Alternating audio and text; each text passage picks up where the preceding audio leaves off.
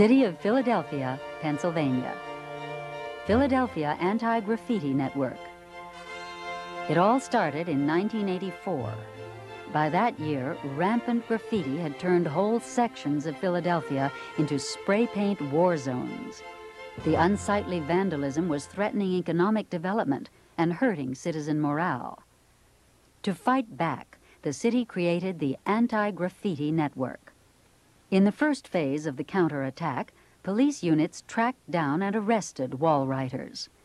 In Phase 2, the courts established scrub time for vandals as an alternative to jail. In Phase 3, the city banned the sale of spray paint to minors. And in Phase 4, a public arts program was inaugurated designed to convert graffiti-strewn walls into artistic murals.